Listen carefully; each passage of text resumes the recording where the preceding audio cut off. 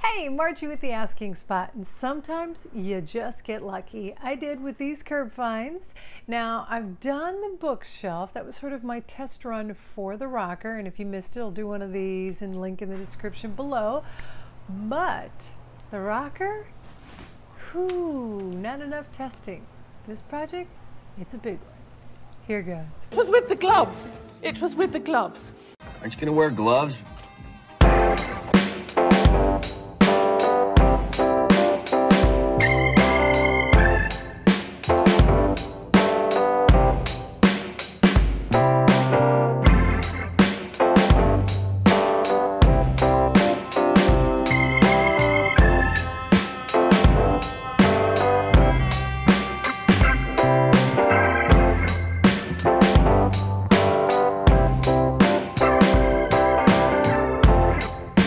To see some time lapse of what I've just done to give you an idea of how long it's taking. Just these two back little parts of the rocker and a bit of the back seat part. That was 8 minutes. I'm thinking more like 50. Not a Boston rocker officially, because it was made in Massachusetts, just not Boston. Check out the label. Oh, and check this out. It did have all the markings. Here's the thing. I'm being able to get to the black and no problem, sort of the ebony of it all, and it looks great.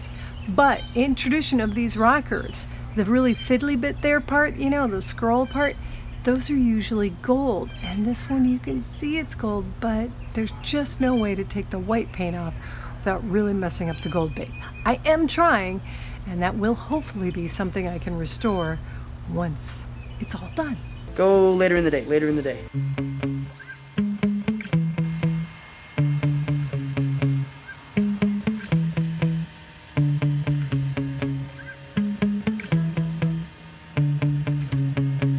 Now, I'm a big fan of Barry from Mad City Modern, and I've seen that he does a lot of scrapers. He even has them in different sizes and shapes that would actually possibly work on these spindles.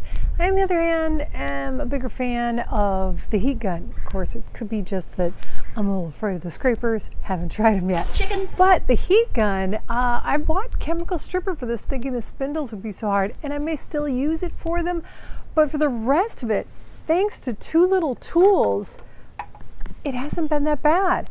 One of the tools is something you probably already have laying around. It's this. This actually works just like you would use a chemical stripper. If I want to get in and here, I can heat it up with the gun and start doing it towards the little crevices and scrape them off that way. And then the other piece, this came with my heat gun. And I'm not sure if I'm installing it correctly, but put it on this, heat it up, and then it scrapes. It's got the different sizes and angles. The irony. Dun, dun, dun, dun, dun, dun. Have to admit, this stripper really works fast.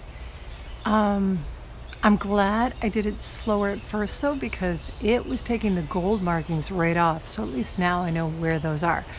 The other thing I can't convey in this video quite well enough is how badly it smells. It stinks. Yuck. Pros and cons of using a stripper. Well, the spray-on stripper that I used, it is infinitely faster and it does kind of do what it's supposed to do, except for this whole massive can. I did just those little parts you saw in like the back half of these, you know, the bottom half of these rungs, and not all that great either. I would probably have to use somewhere between 3 and 5 cans in order to finish this piece. But I did have to use the cans because I wanted something that, you know, when I had it in a vertical, I could spray it on and it would stay. Not gonna do this route again though, because the definitely bad part about this is the smell. Yeah. The green ones, the lower odor ones, they most definitely are. This is, how can I compare it to, well, let's just say I lived in Louisiana, and after Mardi Gras, like right before they cleaned stuff Smells on like the beer. streets. And puke. Yeah, that's preferable to the smell of this. No thank you. Well, after a lot of sanding, I mean a lot of sanding, I almost went all in and just brought this back to the natural wood all the way through. But then I was like, nah, that wouldn't be right. It's not period appropriate. That would be more like what they originally were, these styles of chairs back in the 1700s. But this one's got Phillips screws in it. It's clearly not that old, so I shouldn't try to go with that finish. I got inspired though by one of my favorite YouTubers, Miss Flips. Now what she does is she'll do pieces in the Art Deco and mid-century modern range, but she does them sort of like they're a restoration, but she puts her own twist on it. So I'm going to try and do this. This chair would have come out in the 1970s-ish, around there.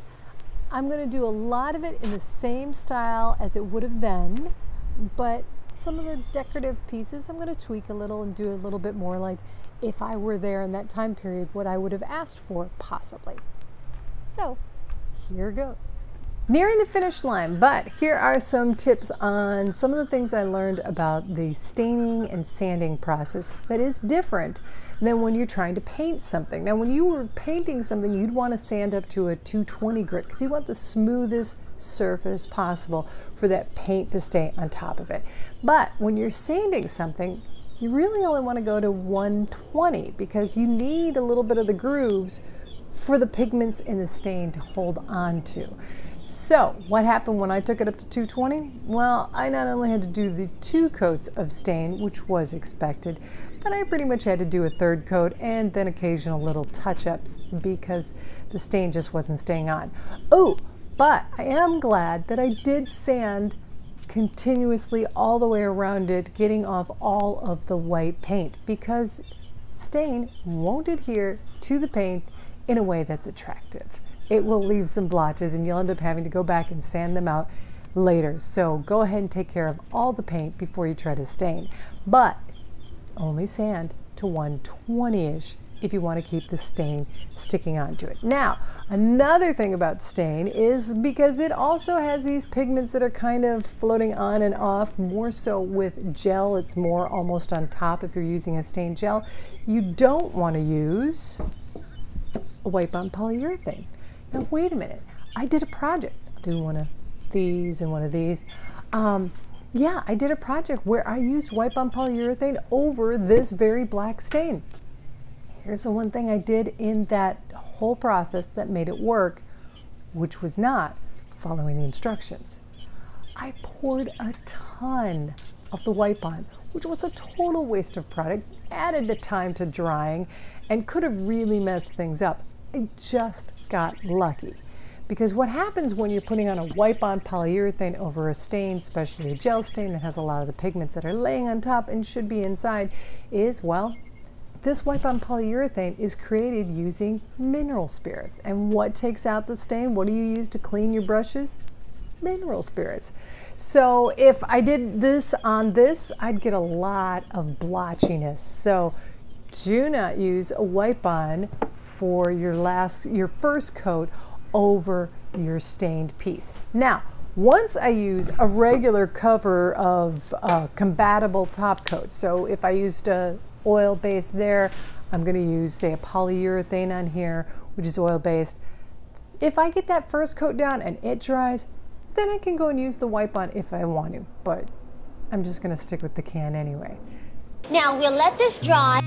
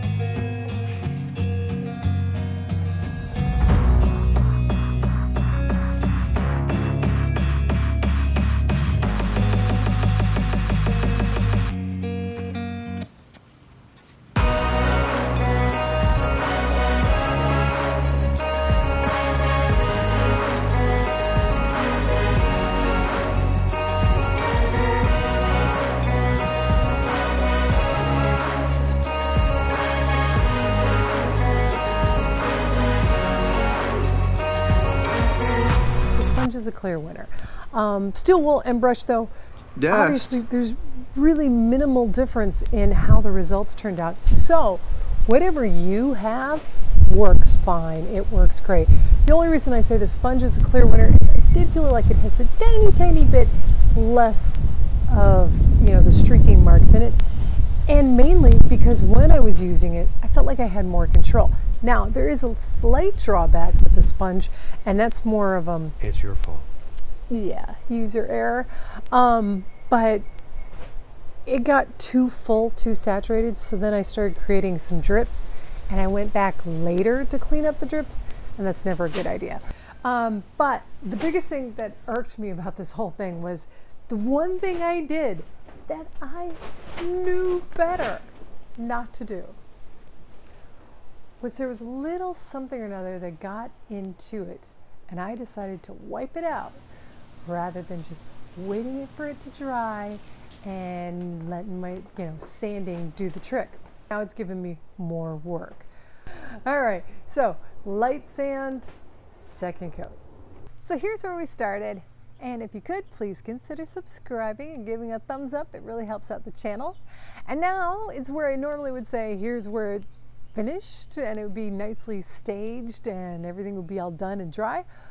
But in this situation, no, I needed to get the video out. This has been 3 weeks of work on this, and yeah, I'm happy with where it's going, and it really is almost done. Here it is with its second coat, not completely dry, the top coat. Got a third coat coming, but you get the idea. Pretty much restored it to what it was, except for the whole university part. And I did tweak it a little bit more by not staining the top, the arms, and the rocker.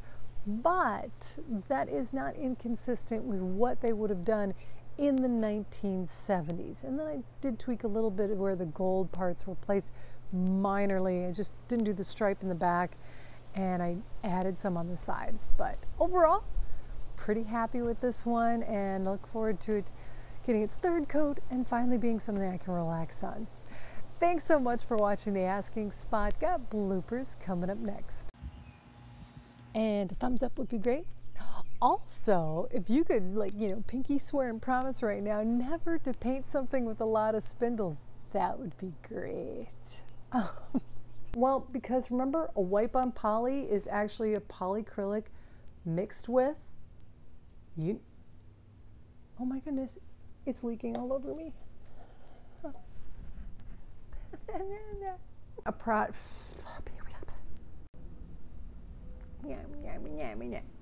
Let's take a little bit.